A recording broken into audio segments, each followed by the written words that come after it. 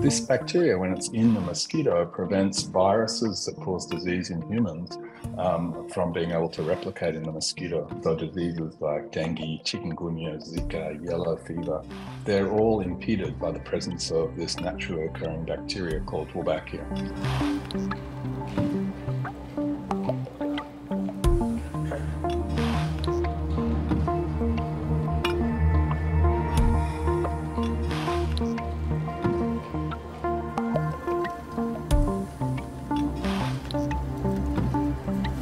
You only have to do it once. If you're using insecticides, for example, you have to spray them every year to control the mosquitoes.